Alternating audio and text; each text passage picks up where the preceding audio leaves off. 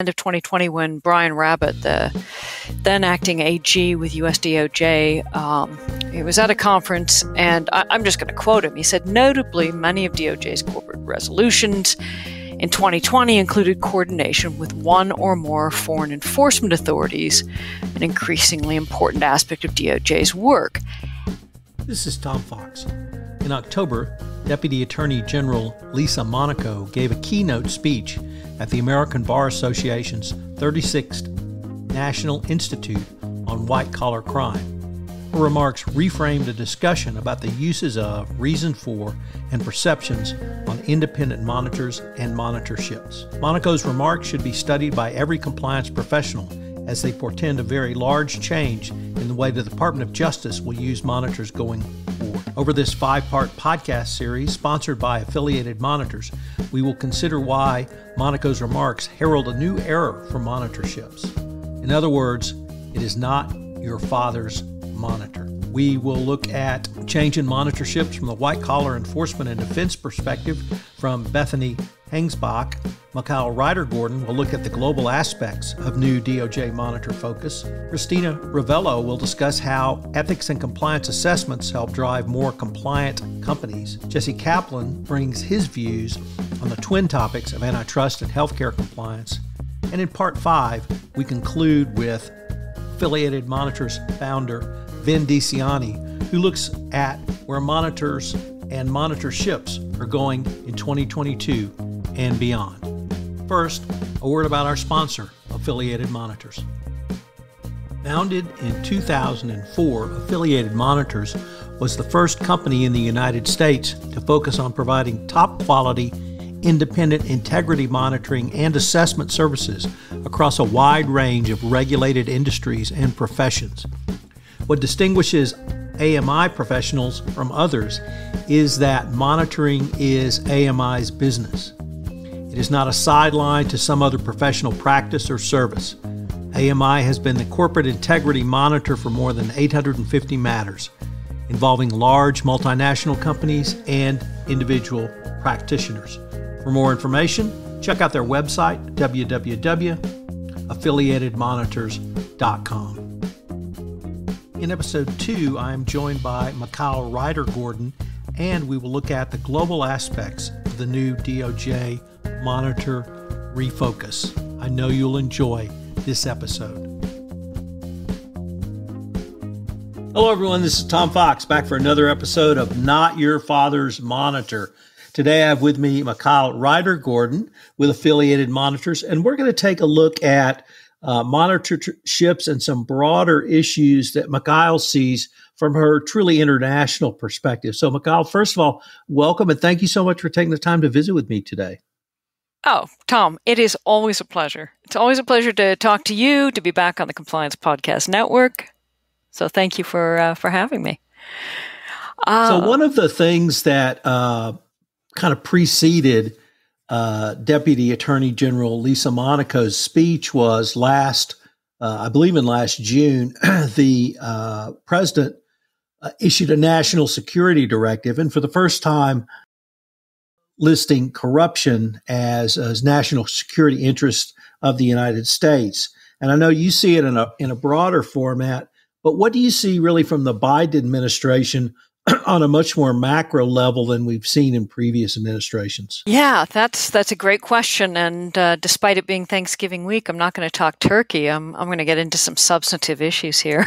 I'm going to start by hearkening back to a little bit later in 2020, the very end of 2020, when Brian Rabbitt, the then acting AG with US DOJ, he was at a conference, and I'm just going to quote him. He said, notably, many of DOJ's corporate resolutions in 2020 included coordination with one or more foreign enforcement authorities, an increasingly important aspect of DOJ's work.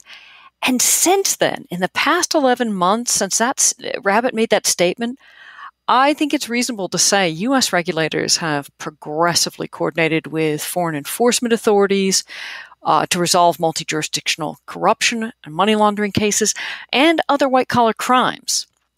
And I'd even say The cross-jurisdictional approach has really gained traction in 21. I mean, we don't have the Biden administration just signaling that the U.S. is going, DOJ is going to crack down. I mean, he's been signaling it's an offensive to root out global corruption. So I know we have a little bit of a compliance industry echo chamber, right? We were all at Twitter with Lisa Monaco's speech at ABA White Collar Crime last week, discussing the big changes coming. But another really, a couple of other noteworthy signs out there that compliance officers at companies probably needing to hire compliance officers should pay close attention to. Look at DOJ's John Carlin's interview with the Financial Times 2 weeks ago. For those who missed it, Carlin said, quote, "You'll see cases in the weeks to come," and he's referring to this pending crackdown on corporate crime. And the administration has made it clear that they think this is long overdue. Carlin drew particular attention to two types of companies. The first, those who violated their DPAs, and the second, those companies who are failing to invest in compliance systems that are now, in all practicality, mandatory. And we take Carlin's words and Rabbit and Monaco's, and we look at the renewed focus on corporate malfeasance and at U.S. legislation recently passed or proposed. I'm talking about Corporate Transparency Act, the Enablers Act, Foreign Corruption Accountability Act, Combating Global Corruption Act, Golden Visa Accountability Act, Justice for Victims of Kleptocracy Act, and we look at the Congressional Caucus Against Foreign Corruption and Kleptocracy, which is aimed at addressing and educating on the cross-jurisdictional nature of foreign corruption and examining ways to combat kleptocracy. And these are all part of a repositioning of how we view money laundering, corruption, kleptocracy. I mean, the U.S. is saying combating these scourges, they're at the core of U.S. national security interests. I mean, we really woke up here. Listeners of the Compliance Podcast Network know that, these forms of crimes are transnational in nature. If we look at the UK's International Anti-Corruption Coordination Centre, it may have launched in 2017, but now it's really coming into its own. And we marry the shift in attitude in the U.S. about bribery, money laundering, corporate transparency. Thank you, Pandora Papers. Companies may want to take a hard look at their corporate compliance programs and assess just how robust and effective they truly are. If you're a corporation currently under a DPA and a monitor wasn't imposed, but you aren't certain how well you're meeting the terms of your settlement agreement, really, now may be the time to seek out an independent assessment. This may come as a surprise to some who think monitoring is all about playing gotcha. That's kind of the last thing it is. I'm going to make a little plug for my firm, Affiliated Monitors, but it's the antithesis of what we do when we serve as a monitor. I mean, one of our greatest assets is independence. We're highly qualified individuals. We bring objectivity and, Tom, you know me, blunt honesty to the organizations we monitor. During the duration of the monitoring period, this can result in some truly remarkable compliance progress for a company we're working with. Monitoring is all we do. We tailor it to each entity with the end goal that at the end of the monitorship, that organization is capable of sustaining a culture of genuine integrity. And Carlin warned companies that there would be, quote, serious consequences, and instructed corporate America, quote, now is the time to get the house in order. Focus on compliance because there are going to be tough enforcement actions coming out of the DOJ if you don't do so, end quote. So, Mikhail, let me pick up on a couple of words you used because they really intrigued me. The first one was independent. And why is the independence of the monitor so critical? And the second word you just used, quoting John Carlin, I believe, which is integrity. So why is an independent integrity monitor equally important? When we talk about independence, is that it's a neutral, impartial evaluator. You don't want the company that wants to really get on your good side in the sense that they're going to try to sell you services down the line. Right? Whether it's a law firm or a consultancy that offers a range of services, they may be looking at an entity that they want to offer monitoring to, but they're thinking down the road. Oh, well, we can sell them more services, so let's handle them gently, lightly. Let's not tell them the truth. We don't want to offend them. We want them to hire us later for all this other work. You can't have independence that way. You can't be honest and really kind of blunt and say, look, this is what you're going to need to do to meet the spirit of that settlement agreement. And these are the changes that have to happen. And a company needs to internalize that, and they need to hear it from an independent source. I'm also going to tell you when you're doing a great job. Like, hey, you've really got that right. Let's build on that. And the integrity part. Well, look, integrity is at the core of compliance and ethics. I mean, we've kind of moved away, unfortunately. I think we don't focus enough anymore on the philosophy that underpins the concept of integrity and ethics.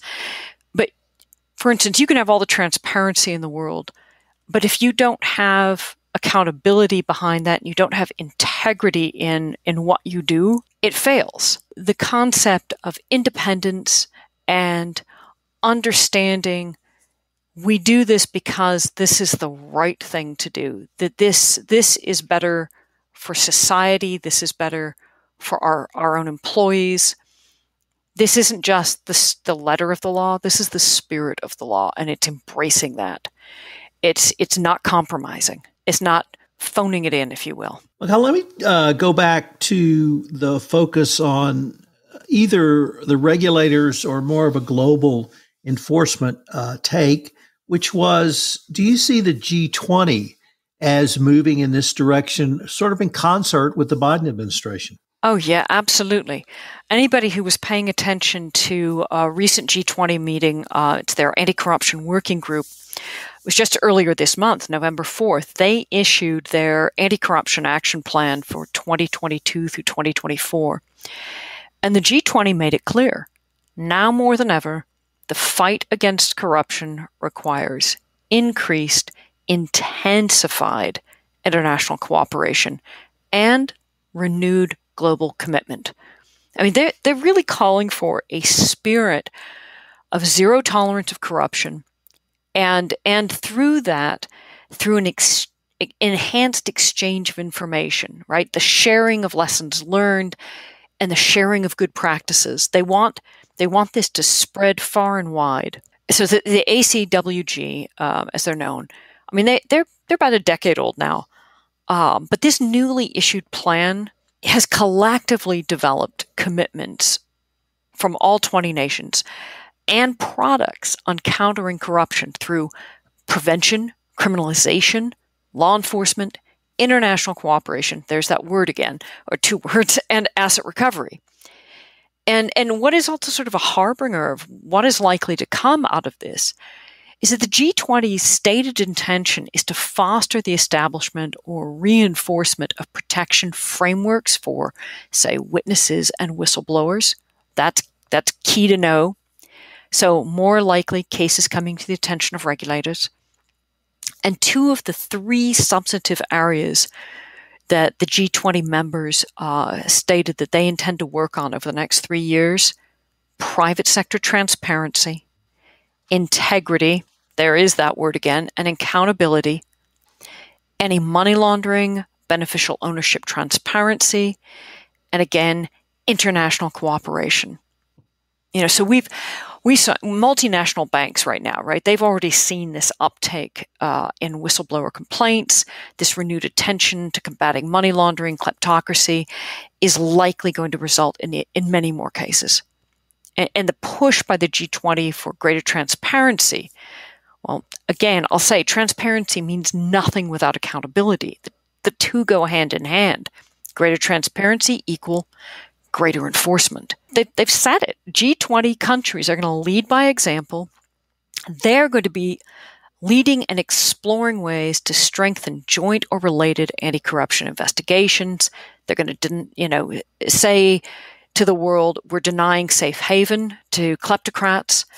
They ended the report by noting that they will also be exploring options for how they can promote a variety of measures, such as procedurally fair non-trial resolutions to corruption cases and non-conviction based or civil asset recovery. What's that translate to? More DPAs and increased use of monitors. More than 30 countries have at least one non-trial resolution system to resolve foreign bribery cases, and the majority of those 30 have more than one system. So if you look at the past 20 years of foreign bribery cases, out of some 840 plus cases, 80% of those concluded through non-trial resolutions. And you're hearing it not only from DOJ, you're hearing it now from the G20. More non-trial resolutions. That means more monitorships. Mikhail, are there other enforcement avenues or regulators that we might not typically think of in the anti-corruption realm? We had a CFTC action earlier this year, which I know drew a lot of eyebrows. But are there any areas that you might see or pretend to see some sectors of enforcement that we haven't typically seen in the past? Yes, sector-wise. I mean, again, coming back to the state DOJ stated intention to appoint more monitors, G20's plan, Biden administration crackdown. I mean, something here that may not have some people may not have picked up here is corporate transparency and focus again on money laundering, preventing kleptocrats, right? No safe haven. I think we're going to start to see in the wake of the Pandora Papers, law firms, big multinational law firms being called to heel for their involvement in facilitating kleptocrats and offshore and corporations. I think we're going to see much more in the banking sector. I think we're going to be surprised by some of the areas where enforcement is coming. We may see more big tech, and that's being driven really out of the EU in those settlements. But it comes down again to ethics, transparency, their roles. This should be prompting sort of a new resolve to bring company to ethical decisions, right? To emphasize the importance of building culture with integrity at the center of it to combat corruption, laundering, kleptocracy, because it's not going to be just the FCPA cases, I think, that are coming down the pike. Well, Mikhail, unfortunately, we are near the end of our time, but I was wondering if our listeners wanted any more information on affiliated monitors, where could they go? Oh, well, they can go to our website, affiliatedmonitors.com. And that's probably the best place. You can always contact us. Email, phone call. We're really just a call away. Well, Mikhail, thank you again for taking the time to visit with me, and I look forward to continuing this conversation. Thank you, Tom. Hello, everyone. This is Tom Fox again. Thank you for listening to this episode of Not Your Father's Monitors. I hope you will join us again for our next episode, where I visit with Cristina Revelo, and we discuss how ethics and compliance assessments can help drive more compliance companies. For more information on Affiliated Monitors, check out their website, www.affiliatedmonitors.com. This special podcast series, Not Your Father's Monitor, is a production of the Compliance Podcast Network.